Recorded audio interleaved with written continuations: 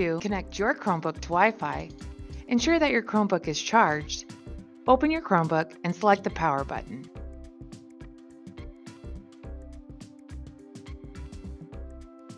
Next, locate the Wi-Fi icon at the bottom right hand of your screen. Slide up and click on the text below the Wi-Fi icon. Ensure that your Wi-Fi is on by making certain that the toggle is switched to the right. Now locate your Wi-Fi by searching through the available networks listed in this window.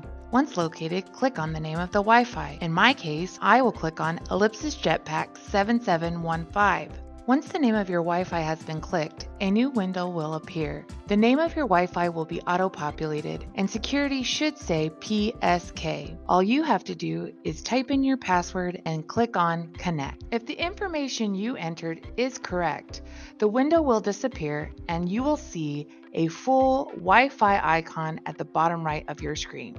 If you click on it, slide up to the top and click on the Wi-Fi icon, you will see your Wi-Fi is now connected.